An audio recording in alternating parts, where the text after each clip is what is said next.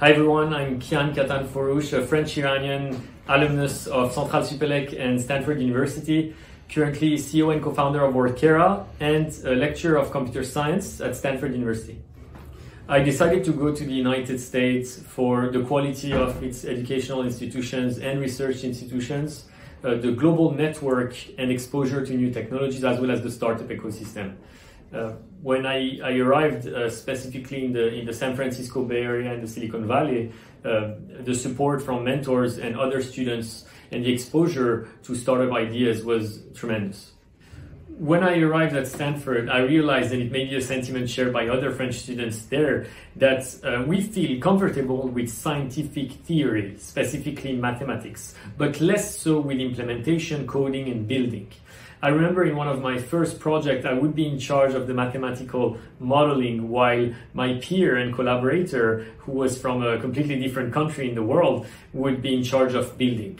And so what I really learned at Stanford is the part to build products, is how to be bold and take ideas to reality. In 2017, Andrew and Younes Ben-Soudamori and I created the deep learning specialization on Coursera, which led to the creation of deeplearning.ai. The company has the vision to make world-class AI education accessible to everyone. To date, more than 1 million people have taken that course, and the team has grown. We have more than 25 courses and growing. However, we identified that the problem has shifted from the accessibility of high-quality content to the navigation of that content. Today, from anywhere in the world with an internet connection and a computer, you can access many classes.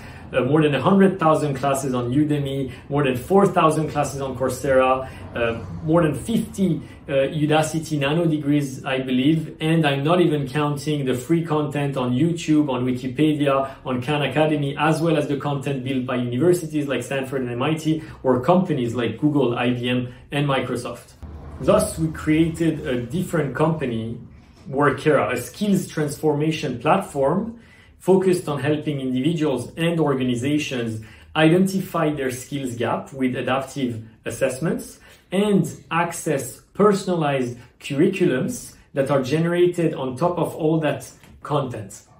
To date, Workera has raised over $5 million from institutional investors, has administered over 100,000 tests, and has been recently featured by Forbes.